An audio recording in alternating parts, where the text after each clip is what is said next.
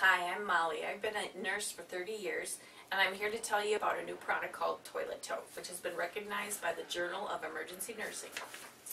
What it is, basically, is it's kept on the wall in every room. It's a diaper inside an enlarged vomit bag. What we do is we go ahead and put it in our commode pail. Pretend that this is urine, vomit, feces, whatever, blood from a GI bleed.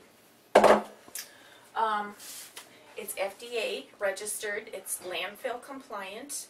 As I said, it's a diaper bag inside, or a diaper inside a vomit bag.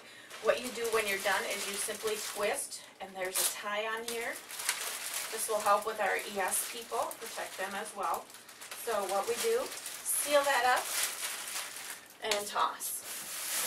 I don't have to clean up any of my commode pail. We're not sharing. We keep these in every corner of our ER, so now I wipe this down, go put it back. We're not tied to our hoppers anymore. Our immunosuppressed patients are not exposed to other people's spores on their cleaning. We don't have to do any of the sprays, the washes, whatever. So, if you want to give us a call, we're at 1-855-TOTES-FOR-US, or we're on www.toilettotes.com. I hope this helps make your practice easier, so you're not spending more time in the hoppers cleaning. You're doing more of what you went into nursing to be. Thanks for your time.